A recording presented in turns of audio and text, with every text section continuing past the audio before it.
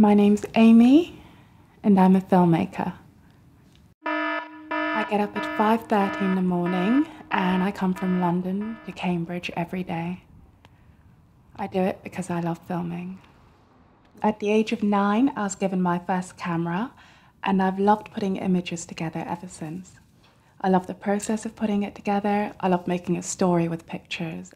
I think that being a creative person gives you the impetus to be better and make better things. So I'd love to work with other creative people and make great television, and that's why I'm here.